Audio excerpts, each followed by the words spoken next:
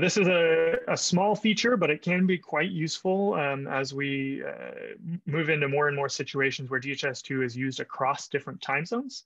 You can determine the time zone of the server that you are connecting to through the API system info endpoint. So we can see here we have not only the server date at the time this request was made, but also the server time zone. And in the future, we may deprecate some of these more relative time responses in these endpoints to get absolute values. But it still is quite useful to have this time zone specified in the result of that API request.